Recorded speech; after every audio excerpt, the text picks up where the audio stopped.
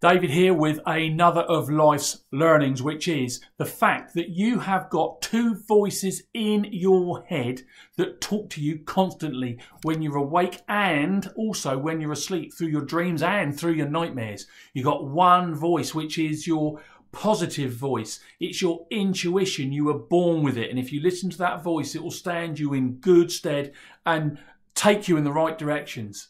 You've also got another voice in your head which was developed by you and put there by life.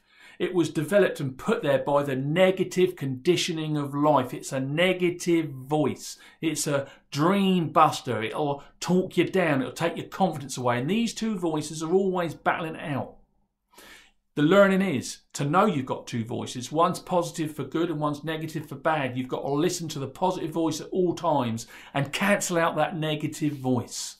Just listen to the positive voice within you, because that's your intuition and it'll take you to where you want to go. Now at 1:04, so I've got to go because you will have stopped listening by now most probably. Thank you, bye.